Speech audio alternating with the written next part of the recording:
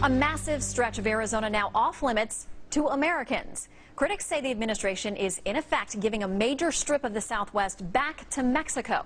U.S. Fish and Wildlife have closed a portion of the Buenos National Wildlife Refuge all along the border, warning visitors to beware of heavily armed drug smugglers and human traffickers. Paul Babeu is the sheriff in Pinal County, Arizona. He joins us now by phone. Sheriff, this is a family show, so I'm going to put it like this. What the heck is going on down there? It's literally out of control, and violence has increased just in the last 4 months. And we've been, not just as a sheriff, all of our police chiefs in Pinal County, we stood with Senator McCain and literally demanded support for 3,000 soldiers to be deployed to Arizona to get this under control and finally secure our border with Mexico.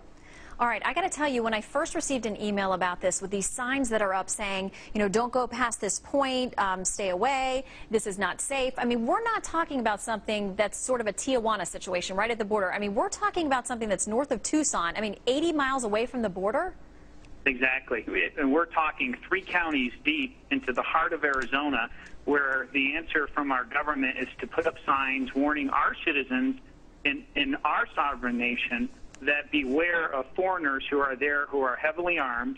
We have squad-sized paramilitary elements that are working deep in our country that are escorting drugs and human illegals. And quite frankly, I'm telling you as a sheriff that I don't control that part of the county. My county is larger than the state of Connecticut. And we need support from the federal government. It's their job to secure the border, and they haven't done it. In fact, President Obama suspended the construction of the fence, and it's just simply outrageous. Would you like to see some of the president's outrage about the oil spill, which is justified, and some of the butt-kicking that he's talked about doing applied there on the border as well?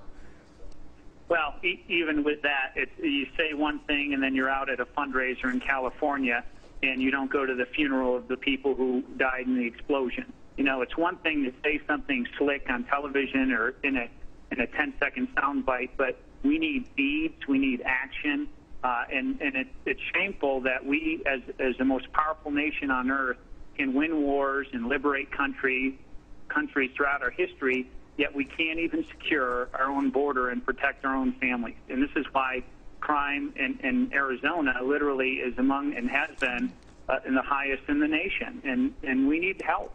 Sheriff, we are so sympathetic to what you're doing down there. We thank you for the incredible hard work, and our thoughts are with you. Thank you for your time today. Thank you, Shannon.